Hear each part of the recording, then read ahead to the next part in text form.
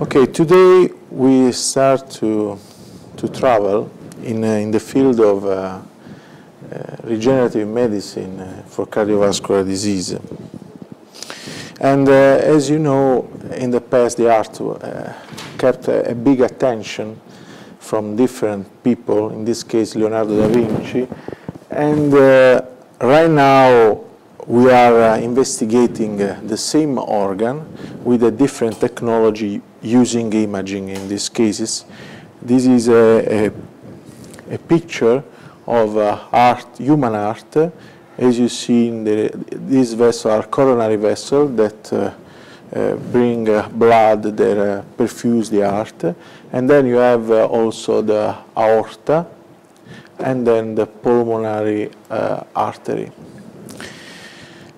But the first investigator of the heart was Aristotle, that in the 315 before Christ said that the heart is the most important organ of the human body because it's the primum moriens, the first organ that starts to beat, start to be alive. It is the last organ, so ultimum moriens, is the last organ that died. The heart is composed, as you see in this picture, is a very well-organized structure. This is an electronic microscopic scan. As you see in the cardiomyocytes, and in these spaces you can find the coronary vessel. And is composed with different kind of cell. As you see, you can find cardiomyocytes. These are murine cardiomyocyte isolated, and they are still beating.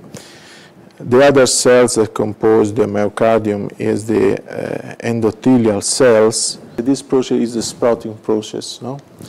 And the other cells naturally involved in the tissue are the fibroblasts. These are cardiac fibroblasts that are coming adherent to the bottom of the field, as you see.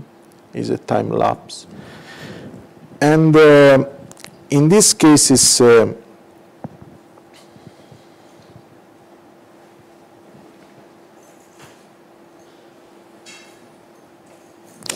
have a very well organized, as I told you, structure, and with a big component, the vascular component, and is also well organized. As you see, one myocyte is surrounded by 3 capillaries. This is the myocytes, and the one capillary feeds about 3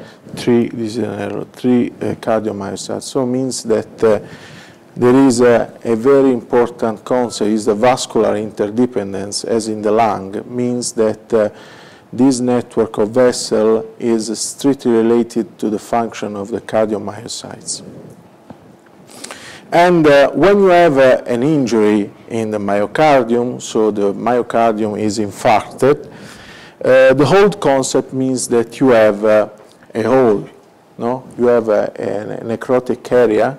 So the usual outcome is you have a replacement of the heart muscle with the scar tissue, so not functional tissue. It's only collagens and with some cell inside. When you have an infarction, as you've seen in this picture, this is a bullseye that we obtain with a diagnostic clinical tool, is a positron emission tomography. We inject the ammonia, is a radio tracer, and we can measure the myocardial blood flow. This is the left ventricle, this is the apex, and then the basis. And as you see, there is a hole here with a dramatic reduction of the myocardial perfusion when you have a damage. And this damage is compared to a reduction also with the metabolism of the heart in the same area. So it means that also the function of the myocardium is related, of course, to the perfusion. And in these cases, we obtain the same image. This is a swine pig that is more similar to human. With a technology that we are developing is the hyperpolarization using the magnetic resonance imaging. We inject, in this case, pyruvate doped, hyperpolarized with a different state of magnetization of the nucleus. And in one shot, you can see in the same area the metabolism of the pyruvate. So in the same area, we can measure how much lactate is there or how much bicarbonate. Why I'm saying these two different metabolites for the pyruvate? You can have also alanine or hydrogenate pyruvate, because the bicarbonate is an index of aerobic metabolism, and the lactate is an index of anaerobic metabolism.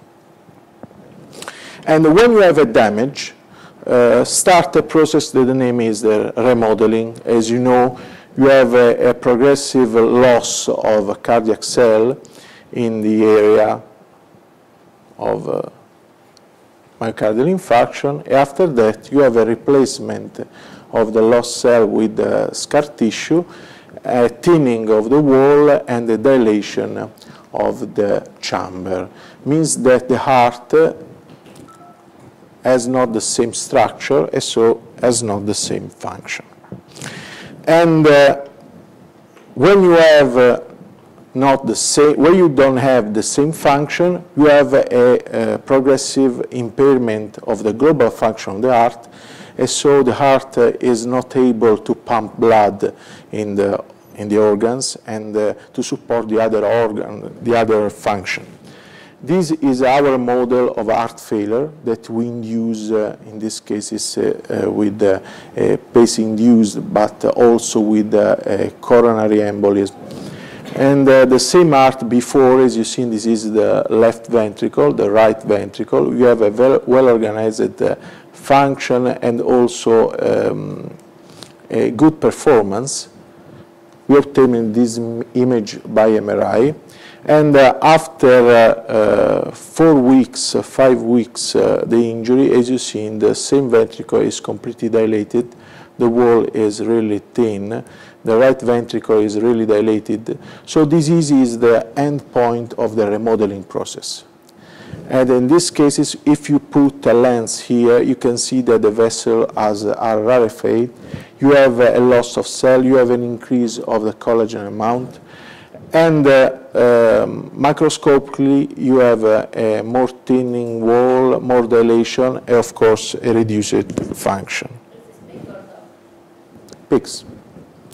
We are using PICS, thank you for the question. We are using PICS because the pig heart is similar to the human heart. We have the same coronary anatomy, and so we have not anastomosis, and also the genetic pattern is overlapping. So it's the same. You have to think that in the past we're using the swine heart to transplant human. Then they stop it for virus into the cell, no? But means that it is the same. So we are using something that is a preclinical model. If works in the pigs, works in the human, of course. We use a different technology. In these cases, yes, different technology. This we obtained by MRI in our institution. As you see, the same heart, 21 days of stimulation in these cases. And if you see in different sites, you have a real investigation of the region. Okay, of each region. Means that there is a different impairment of the function, as you've seen. Different color means different grade of dysfunction. So we can detect by MRI where we can deliver our drug, our therapy. When you have a remodeling, you have another kind of marker. You have an increased uptake of the glucose. Means that the heart provides a different metabolic mirror. So means that the heart normally uses free fatty acids and less glucose. In this case, when you have an heart failure, when you have an impairment of the global function, you have an increased uptake of the glucose, and we assess this by positron emission tomography. So different people started to develop a new kind of approach to replace the injured tissue with the new functional tissue.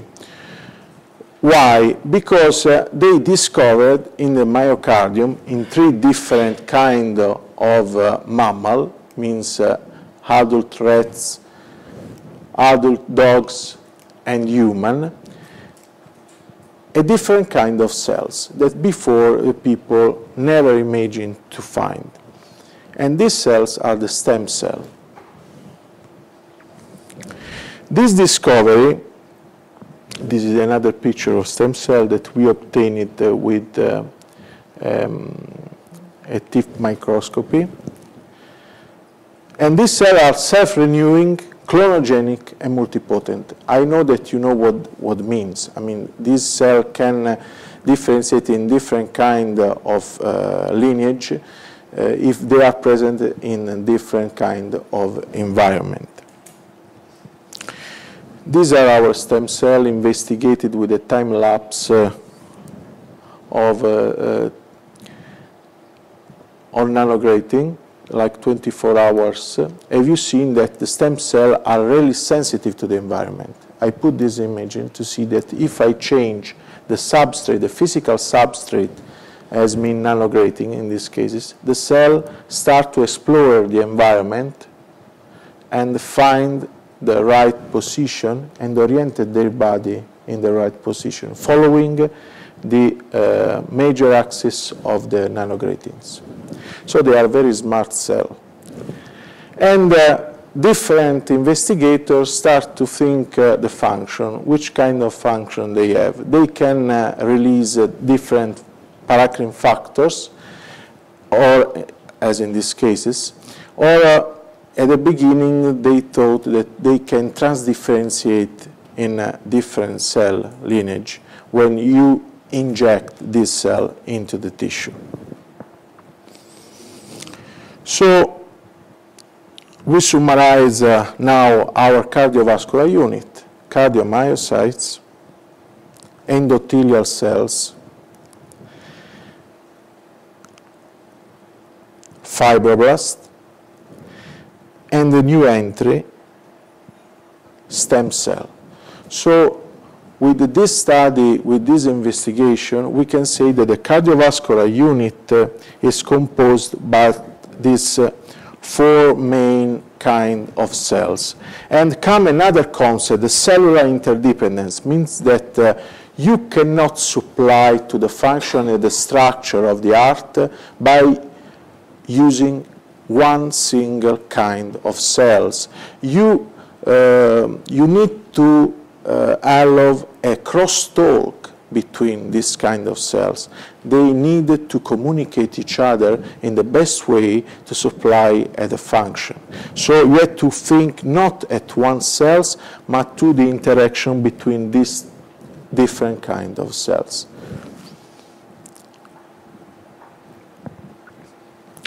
When you have an injury, like in these cases, this is a coronary angiography. Have you seen that they inject a contrast agent in the coronary, and you have a block? The contrast agent doesn't go on because you have an obstruction of the coronary. This is the infarction. When happen this kind of injury, happen a bubble situation, means that the cardiovascular unit starts to go in different direction. You have a loss of cells, you have a different magnitude of release of several factors in the tissue, and so you have a different speech in the tissue.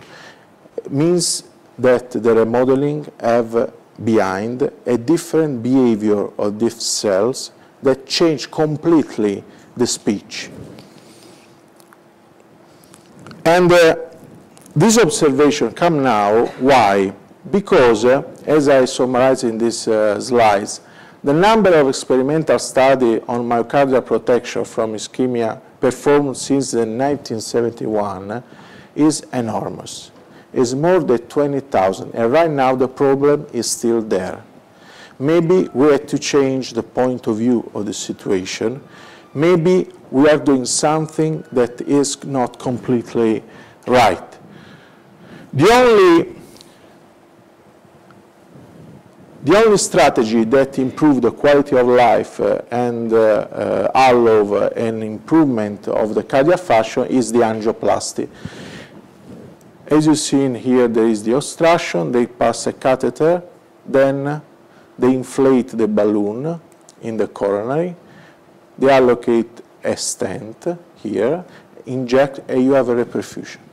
This is the only method right now in hospital, close to the bedside, that works. There are no other. But there are more than 20,000 studies. And why we are continuing to study the problem? Because till now the mortality for this kind of injury is still there, is high. In 2010, at 10 years after the presentation of the symptom, the survival, is improved compared to the beginning in the 1972, but the people are still dying for this problem in the Western country. And so we started to think that maybe in the past there is the answer of the problem. For many years, the investigators of the liver thought that they already knew in the past that the liver can regenerate, because there is the mythos of Prometheus. No? And many friends that study the liver stay to say always, we know that from many centuries, and we know that the liver. Igino, Caio Giulio Igino, in the first century after Christ, write a different form of the story, as in this case is what you understand Latin? Yeah? No? And in this case, he said that an eagle, no, more like this is another name, quotidien, every day, an eagle every day was eating the heart. And during the night, the heart regrowing. So if the point of view of the hepatologist is correct, also this approach maybe is correct. But the story of regeneration is an old story. In the past, first of all, the German investigators start to understand what happened after an injury, what is the process mainly involved in the remodeling, or the process that is hampered during the remodeling. And have you seen in the 1852 Kolliker say that also Frederick Paget say that the hyperplasia is the best process that happens in the myocardium, means that the cell proliferate. In the 1852, maybe we were there at that time, maybe not. And in the 1889, another, why stopped this current? Because Paget died. And when a teacher died and have no student, so also your concept died. No? And start the concept of Tangle in 1889 that says, hyperplasia is a mistake, and the cardiomyocytes react to an injury by hypertrophy. They enlarge. They don't proliferate. We have also a diplomatic that sometimes try to find the right solution in the middle, and was Karsner that say, okay, there are both. There are hyperplasia and hypertrophy in 1925. No? The first guy that talked about regeneration in the cardiac muscle was Edward King, no? In the 1939. So have you seen that we are talking about the same stuff from Igino? No? So the first century after Christ, now 1852 and 1939. He tried to describe on the paper what happened in the proliferation. This is beautiful. As you see that after an injury, he said that the cardiomyocytes, look, they can divide. They design it. It's a beautiful study. We don't know what the other investigator investigated in the past, so we think that we are discovering something that is different from the warm water, but sometimes is almost similar to the warm water. After that, in the 1956, Mario Robledo put this evidence, myocardial regeneration in young rats. He did a cryo injury on the epicardium of the rats, and then he started to make a picture with the microscope, as you've seen, and count the cells, each cell count. Oh, it's a very tough study, published in a very important journal, American Journal of Pathology. And what he said, that there is a mitosis. This is the sequence. And these are cardiomyocytes. Where in the border zone around the cryo injury. After that, my friends Antonio make the same. Have you seen? Where is here? This is 1959. This is 201, New England Journal of Medicine, the most important journal for medical doctor.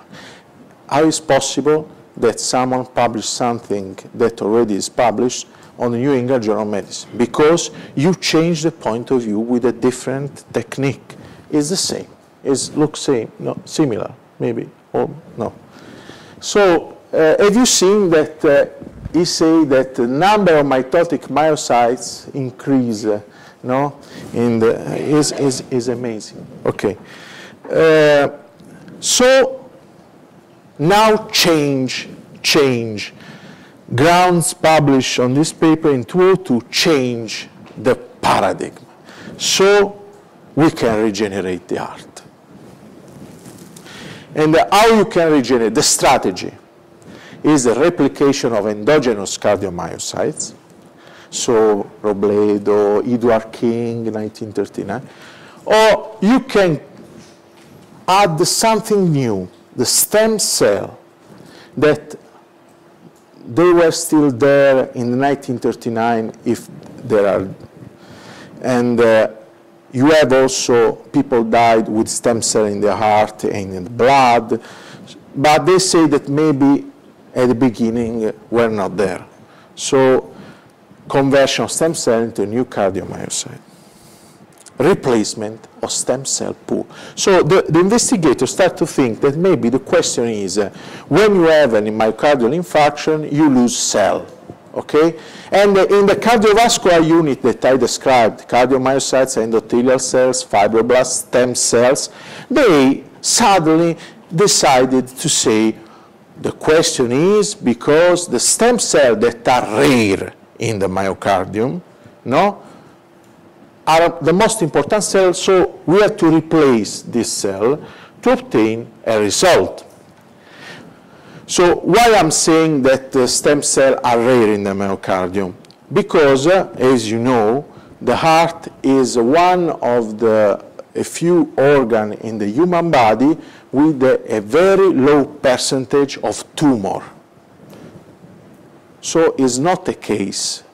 If you have a low percentage of tumor in the heart, means that the plasticity, the potential plasticity of the heart exists, but is weak, is low.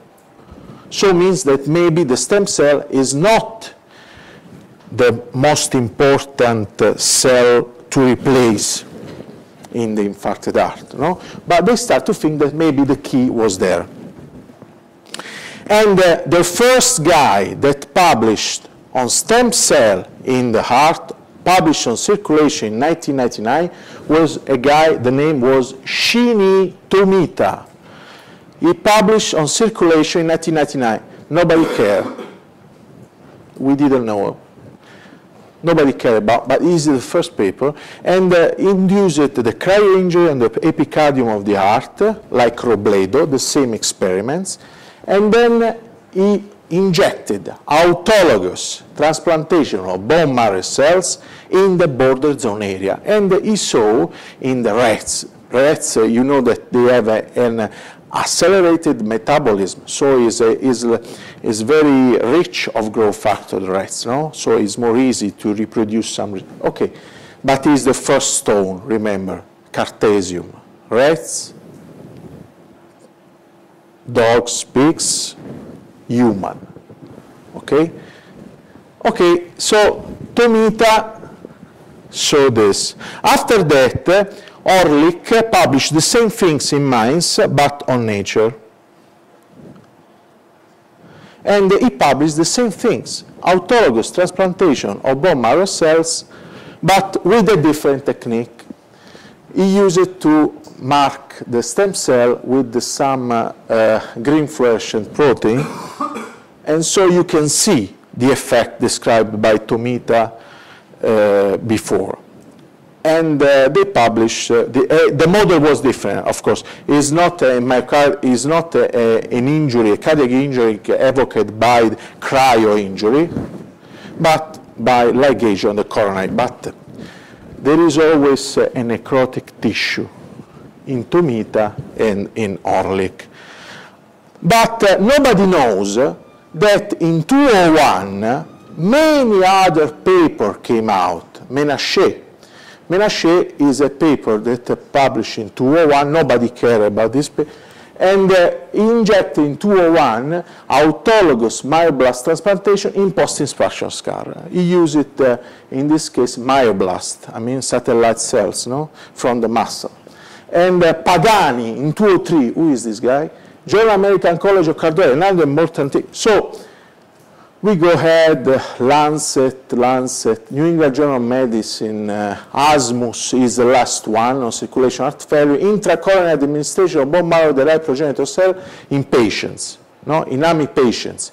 Is a randomized, you know what does mean randomized study? Randomized means that you use a more controlled, I mean, kind of selection, means that you don't care about some parameter. You have a myocardial infarction and you recruit patients to inject your tissue, your cell. Placebo-controlled, so they have a placebo here, no? Double-blind, multi-center. But the most important study are the Int'l study that published, Zayer is the husband, and Zayer is a very important cardiology in Germany, and Int'l is the wife. It's like the Curie, you know the Curie?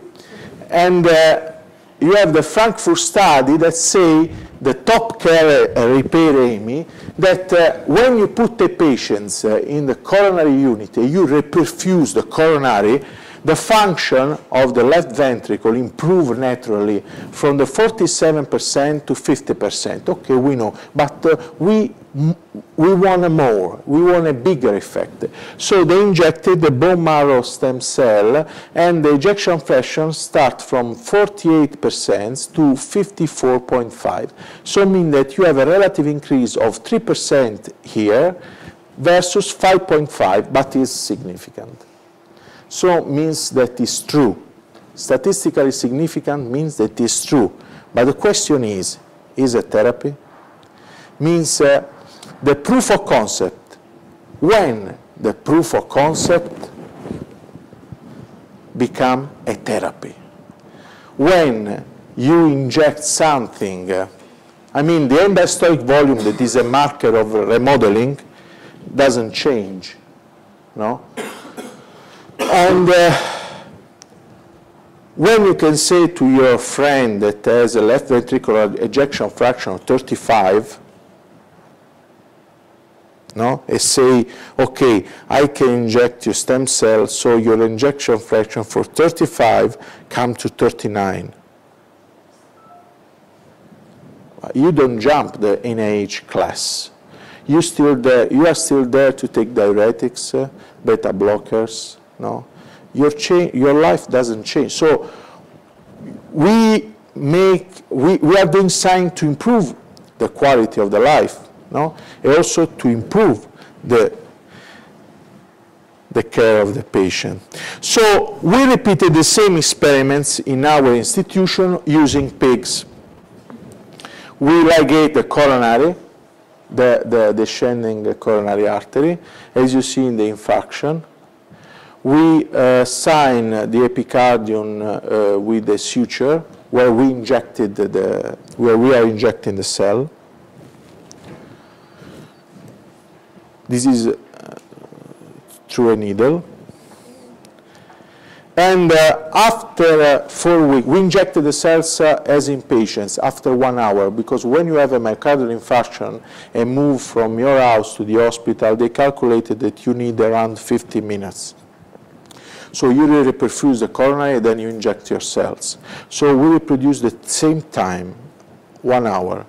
And we inject the cells, no, in non-reperfused myocardial infarction. And after 4 weeks, we put our pigs in the MRI unit. It's the same unit that we use for patients during the night. And these are the results. Nothing. We injected, so the global infascar size that we calculated by MRI using the gadolinium, no, that is the gold standard method to assess the infascar size, that doesn't change in a treated heart compared to the saline sterile saline solution. What kind of cells did you inject? Mesenchymal stem cell. Purified from the autologous? No, they were not autologous, but this is a xenotransplant. But the cells are still there, and now I will show you, because we marked the cells with a reporter gene for MRI, the heavy chain of ferritin. So we can detect not the iron, but we can detect the cell alive in the tissue with the ferritin there. I will show you. No, these are mesenchymal stem cells. No, from the fetal membrane, the placental fetal membrane. So the more active cells that we have in the human. Before that, we have embryonial cells. So the more active that we know, as they know. These are not autologous. We are doing the experiments with you and Daniela with autologous, and we are doing. No. These are we already published on cardiovascular. And as you've seen, also the perfusion doesn't change. You remember positron emission tomography by using ammonia, no? And also the uptake of glucose doesn't change. So the scar is there, the injury is still there. And as I was telling before, we marked these cells with, as you've seen, this is the iron into the cell. With a reporter gene for MRI is a heavy chain of ferritin, and this reporter gene allows to detect to track the cells alive in the myocardium. And we have a signal detectable by using a 1.5 Tesla MRI, and we did also histological assessment, and you have a overlapping of the signal of iron, nucleus, mitochondria, because it's a xenotransplantation. And have you seen that you have the cell still there in the border zone? So maybe the question is another. Maybe we have to maintain the homeostasis of the cardiovascular unit. So it's not important to inject stem cells. It's one of the most cells that compose the cardiovascular unit. But we have to find a procedure to maintain the function of this unit. And as I described in this picture, this is a section of the myocardium during systole. As you see, is more thick, and during diastole is more thin. These are the pressure volume curve, and we assess, in this case, we plot the left ventricular pressure on the left ventricular volume.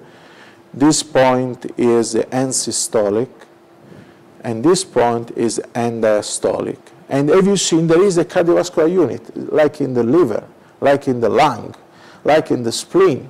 No? The nature need to be simple and need to be repeated in the same way in different organs to work in so complex manner. Okay? And as you see in vessel, stem cell, these are some neuronal derived cells that Kayal-like that Popescu found in the myocardium.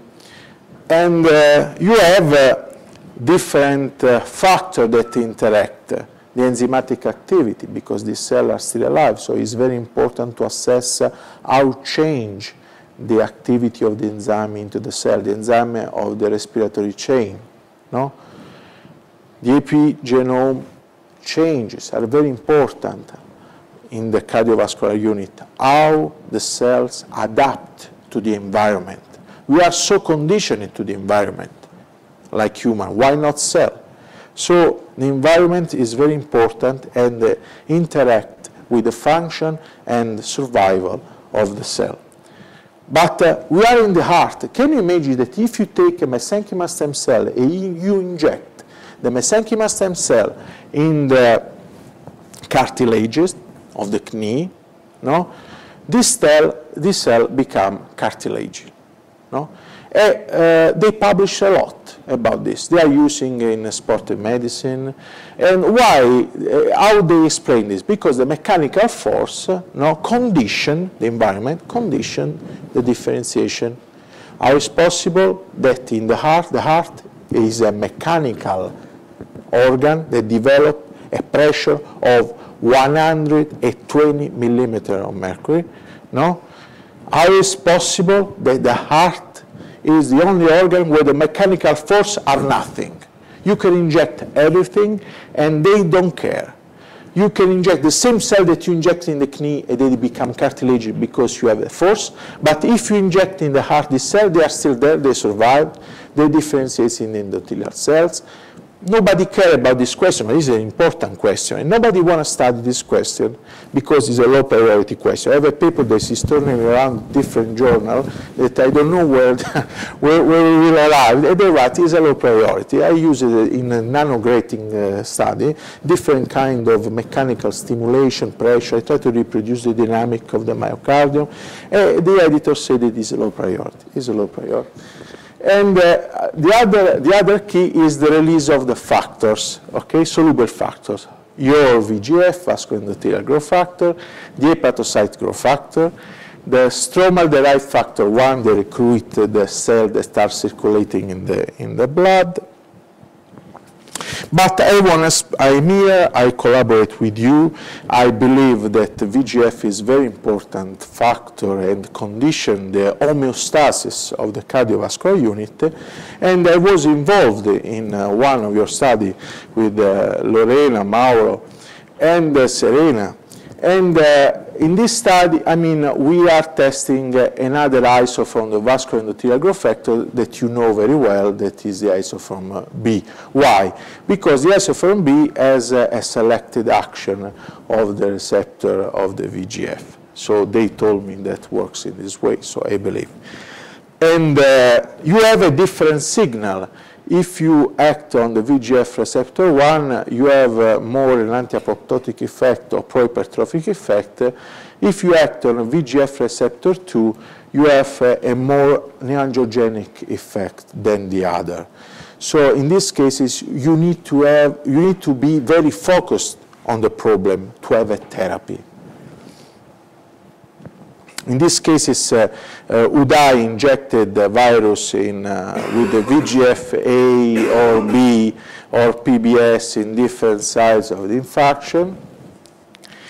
And after 4 weeks, they found that if you inject VEGF-A or VEGF-B carried by an adeno-associated vector produced here, the type 2, you have a reduction of the scar. So we have here no stem cell transplantation. In this case, you have an effect like stem cell transplantation. Maybe we touched some network that is involved in the homeostasis of the cardiovascular unit. And they investigated the angiogenic response. You have an increase of the angiogenic response in the both treatment compared to the saline solution. You have an improvement, long-term improvement, so stable improvement of the global ejection fraction in the treated heart with VEGF-B more than VEGF-A. And you have a less statistical significant dilation of in end-diastolic phase of the left ventricle. And you have also an increased regional contractility. This is a relative value, the thickening. Means the difference between the end-systolic and end-diastolic thickness. So we have a relative, is an index that we use in the clinical assessment to assess the regional contractility of the heart. In these cases, we assess the contractility in the border zone or the adjacent zone, meaning the zone that are more involved in the stress, because the damage in the heart is always a regional question. And in the mechanism, the experiments that Lorena did in Trieste showed that the overexpression of VEGF does not affect the cell proliferation. You have a reduced death by apoptosis. This is in vivo compared to the PBS, but there are no difference between the two treatments. And you have a very interesting upregulation of the VEGF receptor type 1 in a condition similar to the coronary ligation, meaning the hypoxia. The other receptors are expressed, but to find that one receptor is more expressed than the other help you to direct you in the better way in an hypothetic mechanism. But in these cases, we use vectors, viral vectors, that they are using in clinical stuff. But you are always carrying something that is exogenous into the heart, and sometimes some people could be more sensitive than other people in the inflammatory response. The best way for the therapy in human is to find the drug. If you find the drug, in each field, you find the solution, in this case. Of course, if you have a genetic problem, you have to act in a different way. But if you have an induced injury by a coronary ligation, in this case, if you have something that you can administer easily by the patients and by limiting the side effects, is the best way. In these cases, I start to test different stuff. I mean, I started to inject rosuvastatin, and I saw that the cardiac function become, you have a severe impairment compared to the saline solution. I tried to inject some diuretics, and I saw that some effect improved, but is related to the overload. But this is really interesting because we completed the study. We started from the rats. Another group in USA applied for the preclinical model, and we did also in human. So the triiodothyronine is an hormone, is an active hormone that we produce regularly in this time that you are sitting on the chair by the thyroid. And is produced by the T4, no? The enzyme that converts into T3 is the deodeinase. And the levotriiodothyronine is an hormone essential, very important, and is also really cheap. Previous study from Institute of Clinical Physiology, a place where I'm doing some experiments, found that if you decrease the amount of triiodotyrosine in the myocardium, you have a big sufferance of the tissue, and you have a severe impairment of the contractility. So it means that triiodotyrosine is an hormone that is produced in the thyroid, but works very well in the heart to preserve a disease, to preserve an impairment. And this downregulation that we produced in experimental field really happen in patients. In this paper, have you seen that you have a rapid downregulation of thyroid hormone in patients that have a myocardial infarction? Rapid and significant. Why? Because the thyroid hormone is an active hormone that induces metabolism. So when you have an impairment of the heart, that is a very important organ, you have a defense. So you reduce the oxygen consumption, and so you need to reduce also the release of thyroid hormone. But in that case, the question is, how much?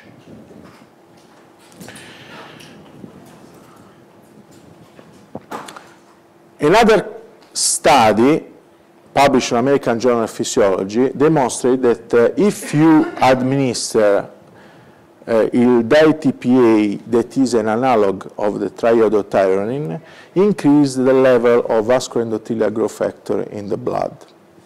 So it means that the field is correct, means that you have to maintain the homeostasis in the cardiovascular unit.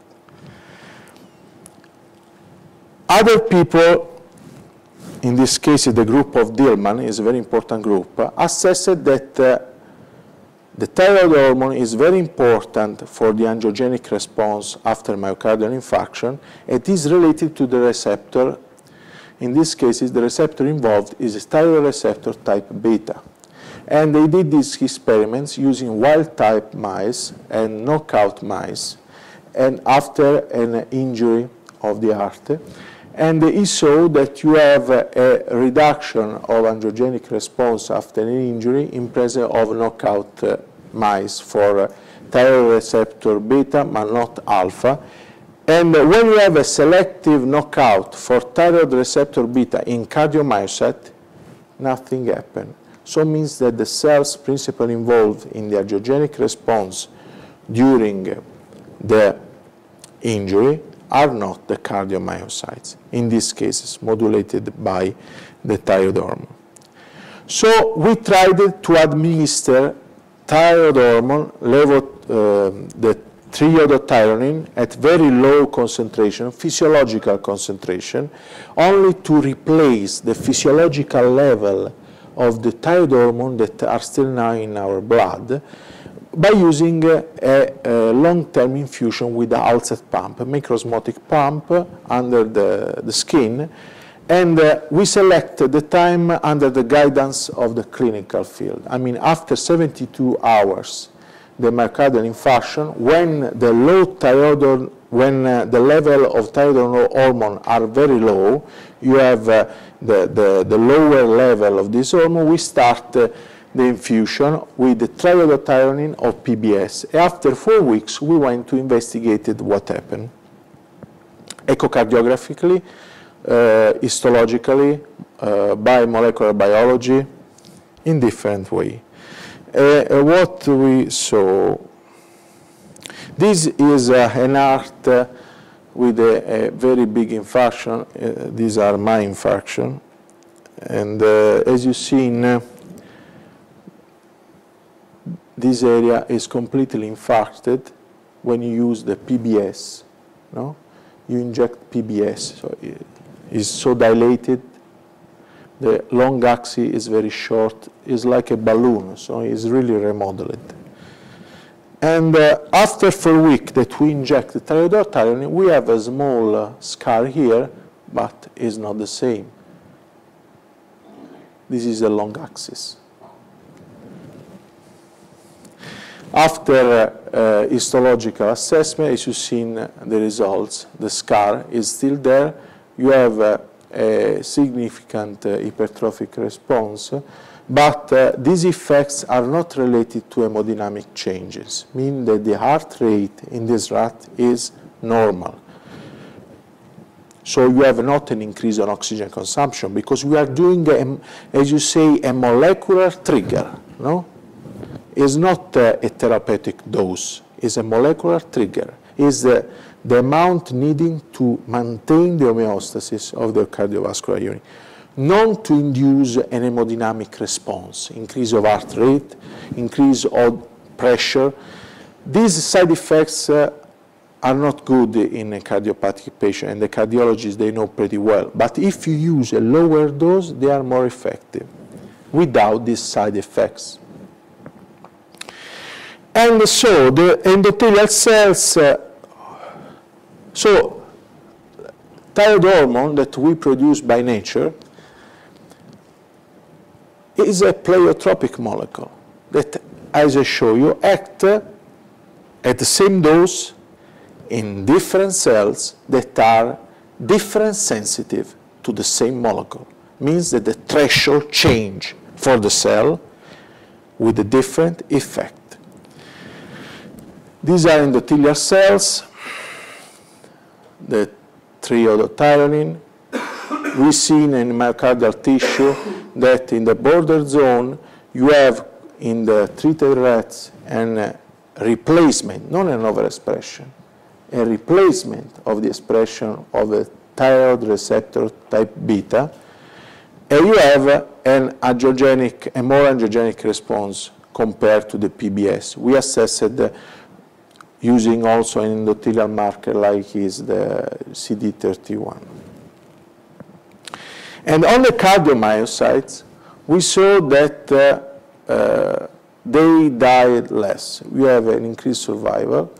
And the more interesting field, and you have not an impairment of mitochondrial biogenesis.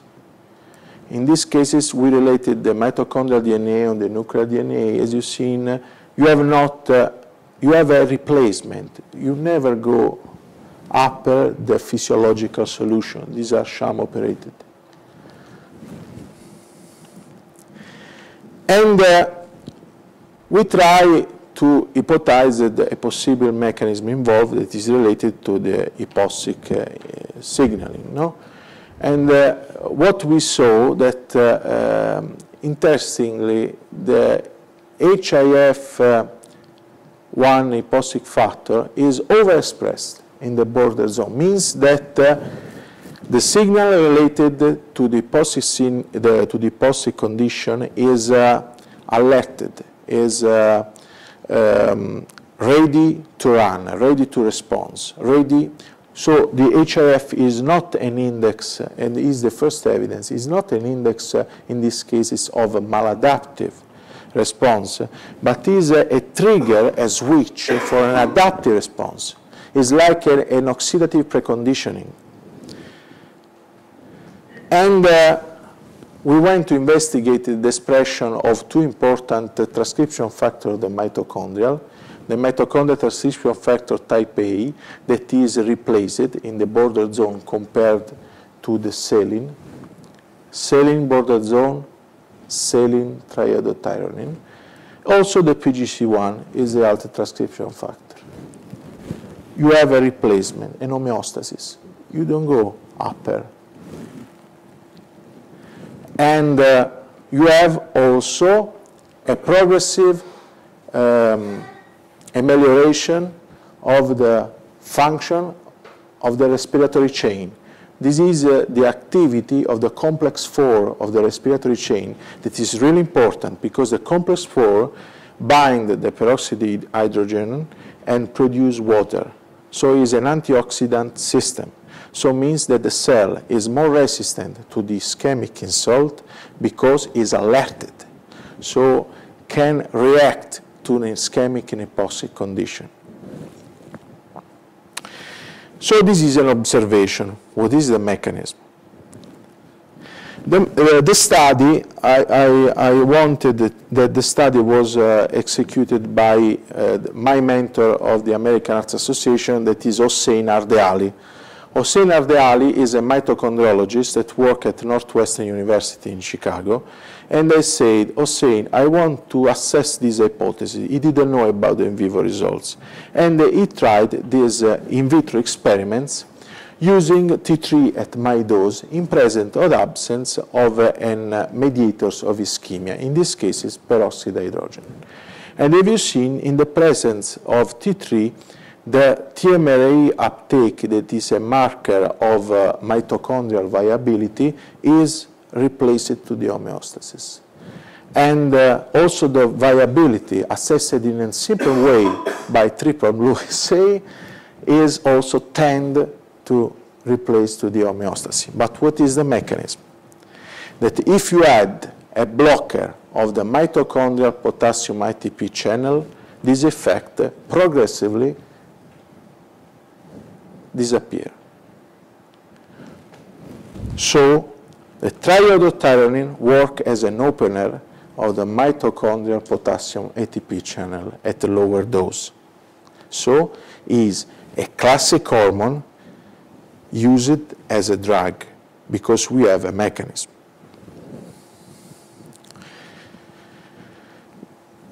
Triiodotyrosine is a pleiotropic molecule, but what happened to the stem cell is the other cell of our cardiovascular unit, right?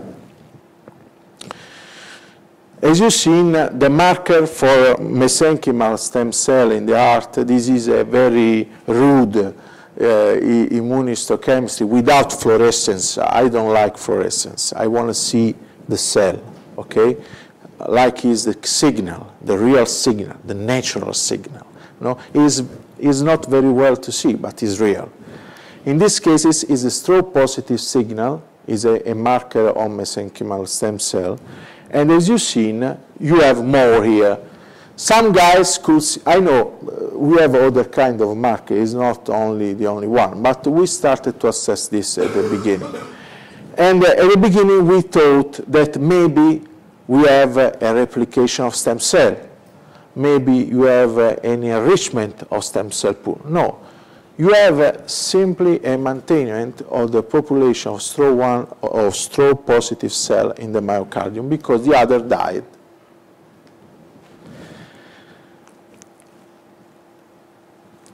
And we try to understand the mechanism also in this way. Is the same the mechanism in an undifferentiated cell compared to a differentiated cell?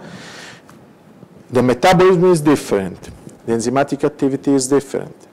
The threshold to the oxidative stress is different because the stem cell, the cardiac stem cell, are more resistant to the oxidative stress. You need more than 300 micromolar of oxygen, of hydrogen peroxide to induce a stress, not 100 micromolar. So you have a different threshold. What we saw that in cardiomyocytes, you have an apoptosis not caspase-3 dependent in our model. But in cardiac resident stem cell, you have a dead caspase-3 dependent. Is the first difference. And the T3 improve the survival.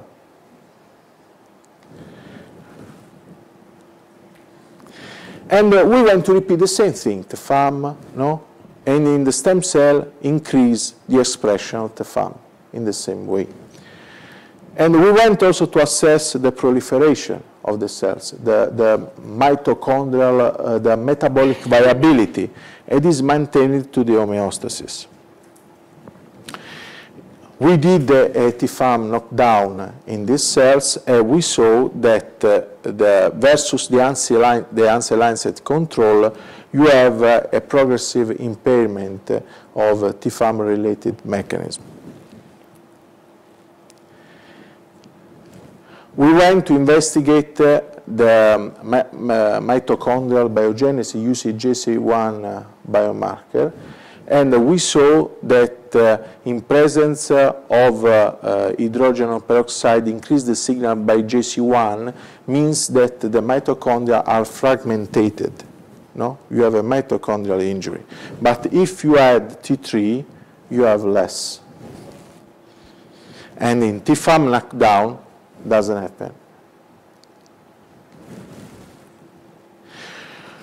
So, it's important to translate the information that you got in your lab. It's important to move in the bedside in the patients. It is mandatory because we have more than 20,000 studies without results. The people are still dying. The heart failure is still there. The cost for the health system is really high for these patients that are still at home. So to find a therapy means to reduce the cost for the health system. So it's also a social problem, right? So started the last year, the patient study, the first study, thyroid hormone replacement therapy in patients with ST elevation myocardial infarction and borderline reduced triiodothyronine level, because we treat the only patient that they had this kind of adaptation. No? That the level of the triiodothyronine come down, and you have an impairment severe of the myocardial function. And is a pilot phase 2B randomized double-blind placebo-controlled study. And we used patients, STEMI patients undergoing myocardial revascularization within a 24-hour. And we treated with levotriiodothyronine or placebo at the same dose that we used in rats. In acute phase, when they arrived in the hospital, and at home, in the chronic phase, no? So long term. And we make also a follow-up. You know what I mean follow-up? Follow-up means what we check the same patients at 30 days, 3 months, 6 months after the hospital discharge. And what we saw? We saw, first of all, that is not toxic. So the first thing is mean that it's safe, right? As in this case, it means that the hemodynamic parameter doesn't change in 24 patients. So we are going on. Right now, this is for my friends. I think is the first time that I show this data in Italy with the courtesy of Giorgio Gervasi. That is a big guy, a big person. And we went to assess also by MRI, cardiac magnetic resonance imaging, means data without operator interference. There is a machine, make a picture, and you cannot decide the position of the picture. It's there. And we evaluated the wall motion stress index. Have you seen in the not treated patients is down. The wall motion stress index means it's an index of function of the heart, of the region of the heart. And the heart rate, that is the tremendous problem for cardiology, because you increase with triiodothyronine the oxygen consumption, as you've seen, doesn't change. Why? Because, as I told you, we use lower dose. For each drug, the problem is not only the quality of the drug, but is most important, the dose. Each drug can become a weapon for toxic. Also the salt. If you eat 1 kilo of salt, you die. Okay? But if you put a very small amount of salt on your meat, it's very good, no? And we assessed the infarct scar size by gadolinium and MRI. As you've seen, is the extension, like in, as I told you, in pig, no? We use the same assessment for human in our experimental model, because we had to translate the information to human. And what we saw that reduced the infarct scar size, P 0.026, without stem cell transplantation. So means that the problem is not in this case. Thanks to the stem cell, we arrived to this point, because we understand the physiology of the problem. We understand which kind of difference or which kind of point we have to reach in the problem. And in these cases, we have to assess also the limitation due to physical activity, and this really reduce the limitation, so they can do more physical activity, so improve the quality of the life. As you see in a patient with heart failure has worked in this way. No? If you have a reduced limitation of the physical activity, it means that can work with you to eat an ice cream without problem. And limitation due to total pain, because they have, when you have a problem of the heart, sometimes you have a recurrent ischemia, you have angina. So you have a tremendous pain in the heart that make depress the patients. More patients with heart disease become depressed. And also you have we evaluate the limitation due to the general health. How you feel today? Oh well, no, bad. Okay, so they assess it, and always is significant ameliorate. Conclusion, at the end of this travel with my bad English. First of all, the adult heart is a lazy organ, self-renewing and self-protecting. The morphofunctional unit that modulate the myocardial plasticity necessarily consists of cardiomyocytes, endothelial cells, fibroblasts, and stem progenitor cells. The key concept of the interdependence of vessel cell, like in the lung, like in the liver, nobody works alone. It's the team that wins the game, not the single player. It's the same in the organ, like the heart is a vital organ. The transplantation of stem cells in damaged heart doesn't restore the interdependence of cardiovascular unit, because it's a single player. What happened to the other one? We don't know. It is possible to mend a broken heart without stem cell transplantation. It is possible. You can use it a gene therapy approach if you focalize a single gene problem, if you really know that if you touch that gene you have not some rebound. Or you can use the drugs. We developed the drugs. Is another simple cheap drug. When we is the HBr, is a triester or hyaluronic acid, 1842. Butyric acid, very old. Butyric acid, we are close to the first, at the end of the 1878. And retinoic acid, no? We use retinoic acid for your cartilage. But if you esterify these three simple molecules in a complex, they come not like a single player. They come together, and you have a very good modulation of the cardiovascular unit.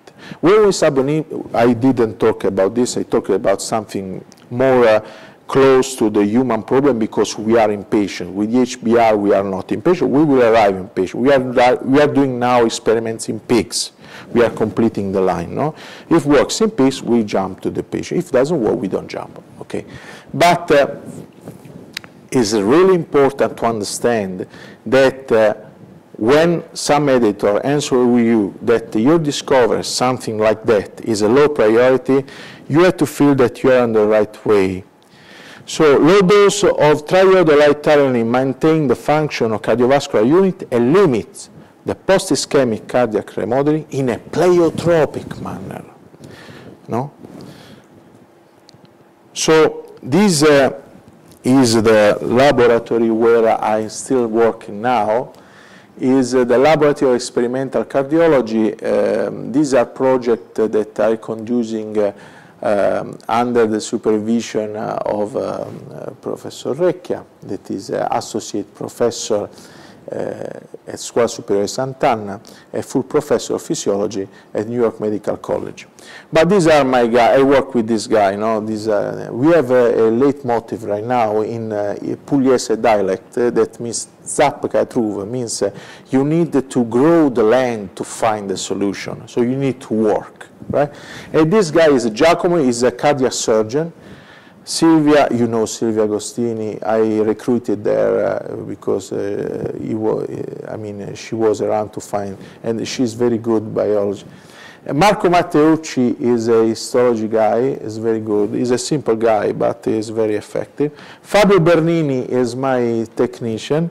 Simone Romano is the best guy that I met in the last 6 months, and is a very good student. He is falling in love about Trieste and Mauro Giacca, but he's working in Pisa. I said, I know, I'm not so nice like Mauro, but you are doing a very good job.